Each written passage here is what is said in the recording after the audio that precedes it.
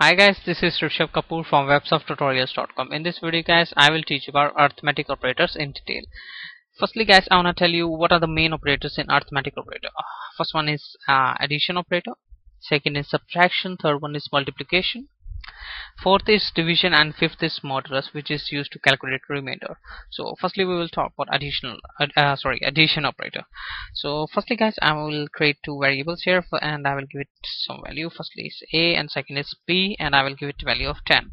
Now I'll declare one more variable, and what I will do, I will add values of both a and b variable, and I will store it inside c variable. Now I will echo it out $C. Now what it will do, it will add these values of these two variables using addition operator. Then it will store it inside c variable, and then it will print it on the screen. So if I refresh now, I can see it's 30. So guys, this was about how you can use addition operator.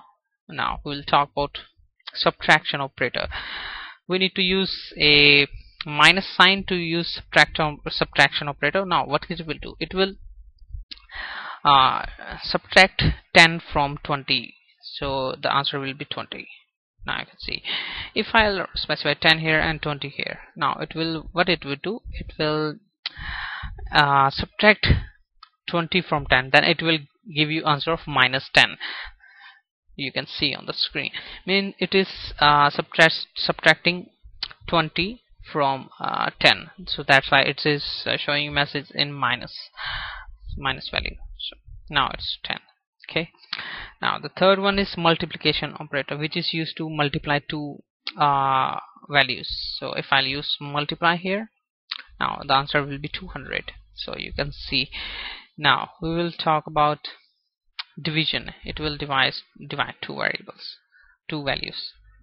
Okay, so now I can see 2. Okay, if I write 200 here, then it will be 20. Now I can see. Now the last one is modulus. It will calculate the remainder. So means firstly it will show the remainder 0, because I'll tell you what's if I write 5 here and I will write 2 here, what is it will do? Firstly it will divide 5 by 2, means then 2 multiplied by 2 equal to 4, then the remainder will be 1, then it will show the remainder, then means the answer will be 1.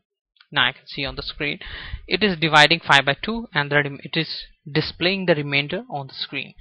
So guys, this was about arithmetic operators in PHP. Guys, if you have any question, you can go to my discussion forum, or you can leave a comment below. So thanks for watching this video guys. Don't forget to subscribe my channel to get recent updates about my videos. Let's see you in the next tutorial.